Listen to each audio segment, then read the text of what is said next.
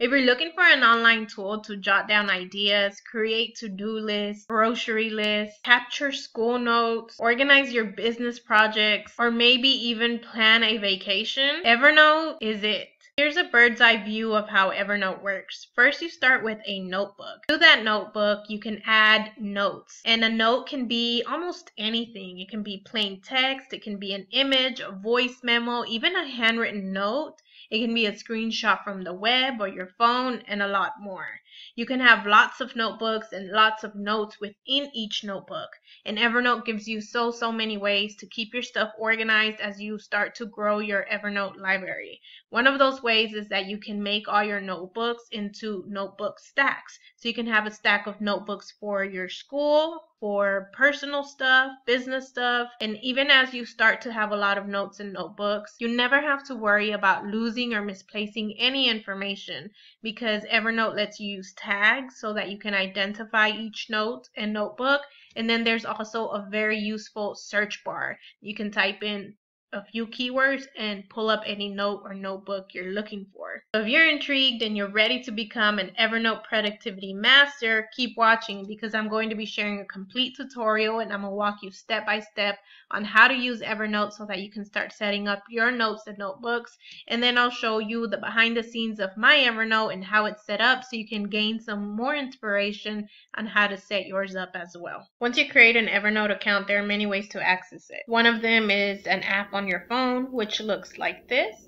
You can also download the app on your computer, and I'm just going to sign in real quick to show you what Evernote looks like through this app. So this is what the Evernote app will look like on your computer. And the last way to access Evernote is by your web browser on your computer. And this is actually my favorite way. Next to the actual app on my phone, this is the way that I use it the most. I just like this interface a lot better than the app on the PC. That's where this tutorial will be taking place, but you can follow along with this tutorial no matter what you choose to go with.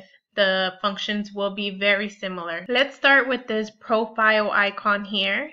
This is where you'll find general settings. Down here, you can sign out if you'd like. You can switch to the previous version of Evernote. This what you're looking at here is the newer version. I think it's still in beta. They're still tweaking a few things. Let me show you what the previous version of Evernote Web used to look like. It looks a bit different, but not too much. In my opinion, I still like this old version a lot better. But I'm getting used to using the newer version because I know it's just a matter of time before Evernote makes us use the newer version. Once they're done tweaking it and it's out of beta, they're going to make us use that. So I'm just trying to get used to it, and that's why I'm just doing the tutorial there. So to switch back, I'm clicking on this profile icon and clicking switch back to new Evernote. You can also find help.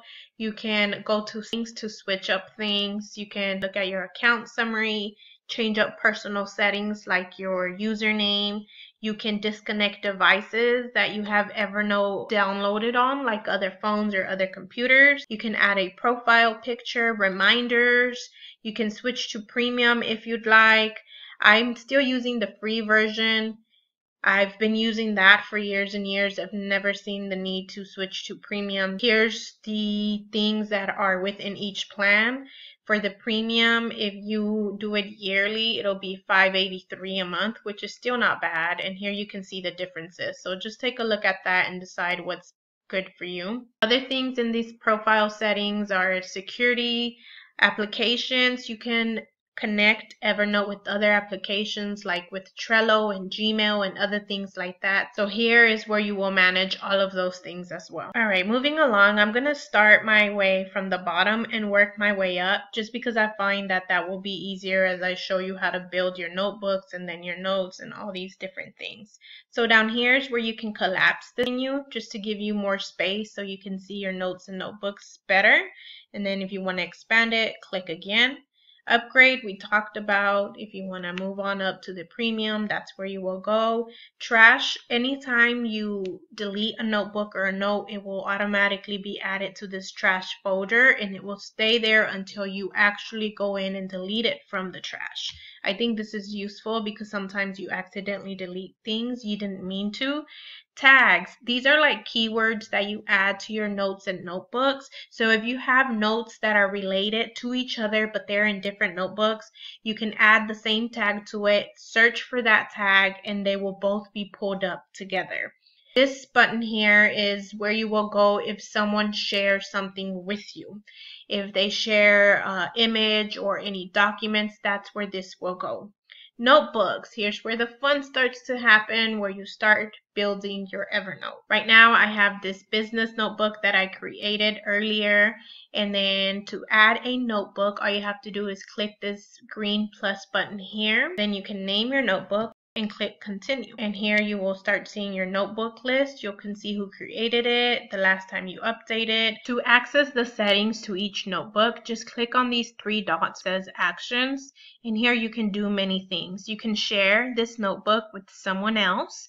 You can rename the notebook here. You can add it to shortcuts. So if you find yourself using a notebook over and over again, go ahead and add it to shortcuts so that you can just click the start button. Remember, we talked about how you can put your notebooks into a stack.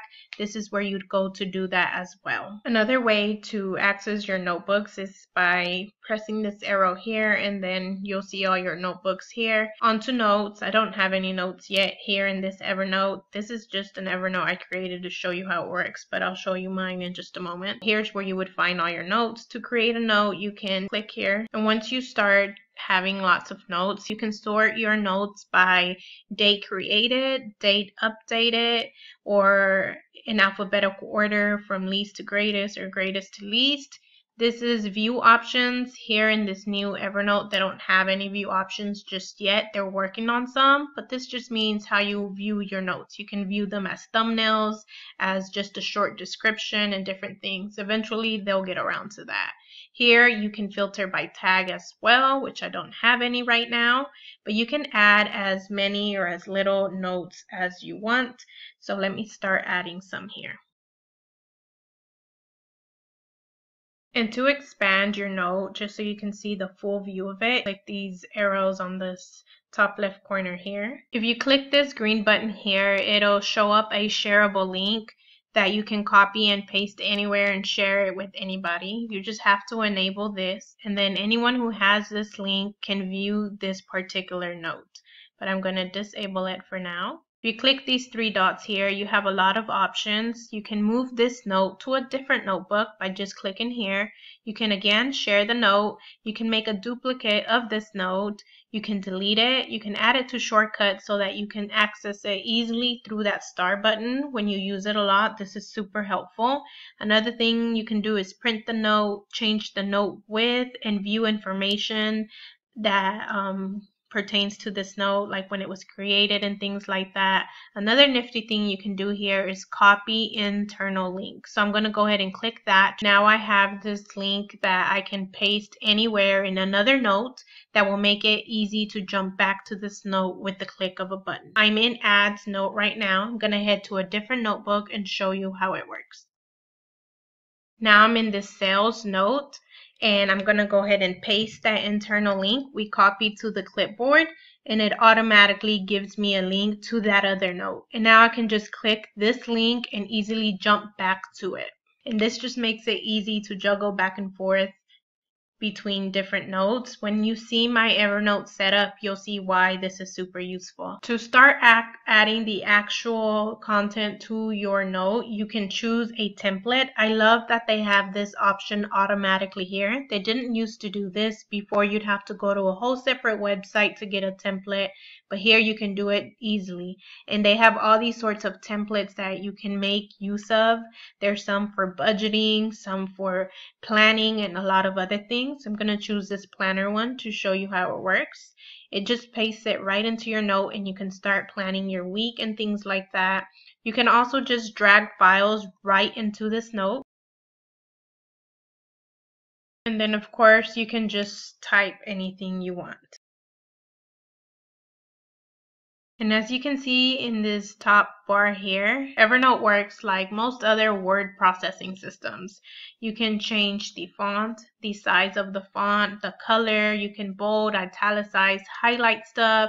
You can add bullet checklists, numbered lists. You can add checkboxes with these two options here. You can also add links. So if I wanted to add a link to this portion of this text, I would just highlight it and then just paste my link here. Click apply. And now anytime I click here, it'll just take me directly to that link. You can also adjust your text, whether you want it left, centered, or right aligned. You can indent your text. And this blue plus here is where you can add even more things to your note to make it even more organized and do what you have to do. One thing you can do is add tables that look like this. You can add lines that will divide your text as you grow your note. You can also add attachments like PDFs and other files and photos. So yeah, as you can see, there are so many things that you can use here on Evernote to customize your note, to have it look just like you need it and to have it do whatever you need it to do. When you're all done, you can just collapse this note here and it'll automatically save. And now let's continue our way up this side panel here. Shortcuts we've been talking about. This is where you will find any notes that you star and add to shortcuts so that you can access them easily. And then here's where you'll add your notes, as we said. And search is something I use very often. I don't use tags that much, but search is something I use all the time. And here you can just add a few keywords that describe what you're looking for, and it'll automatically pull up any note or notebook that has those words in it. So if I added the word tutorial here, it will pull up that note that I was working on because it has the word tutorial here. And that is just very useful so that you can find all the information you need so fast. And that's it. That's the essence of how Evernote works and how to use it. Very, very simple. Once you start getting the hang of it, you can start using it to organize your life. So now I'm going to head over to my actual Evernote and show you how mine is set up to give you some more tips and tricks and ideas on how to use it. So this is what my Evernote looks like. These are all my notebooks. And if you click this arrow here, you can see what notes are contained within each notebook. These 3 stacked bars here mean that this is a stack of notebooks like we talked about earlier. And to create a stack, all you have to do is click the 3 buttons on the side, click add to stack, and you can add it to a stack you've already created or create a new stack of notebooks. So that's how I created these here. Now I'm just going to go from the top to the bottom, showing you everything that's contained within my Evernote and giving you some tips along the way. So here in my to be filed notebook, this is like my junk drawer. Anything that I'm typing up real quick, anything that I share from the web to my Evernote, everything goes here. And I added these 2 notes here purposely so I can show you how it works. I try to clean my Evernote at least once a week. So that's when I will come here in this to be filed notebook and file all the notes that are here and put them in its appropriate place. So this email is something I wrote for my email list, and I added it here, but it really belongs in email. So all I have to do is click these 3 buttons up here, click move to, and move it to emails. Next, this red pepper hummus recipe. It belongs in the recipes notebook. So we'll go ahead and click these 3 dots again, click move to, and recipes. Then I have an affiliates and payment info notebook. I am associated with many different affiliate programs. So here's where I keep the codes and the dashboards to check sales and other important information. I haven't written many Amazon ads lately, but I like to keep these notes here for when I do decide to write another ad. I can refer back to this. Here's where I keep all the ads that are currently running. Here's where I keep a copy of the ads that I've written. And then I also have this checklist, which is basically a series of steps from start to finish that it'll take to write an ad. And then we have headlines.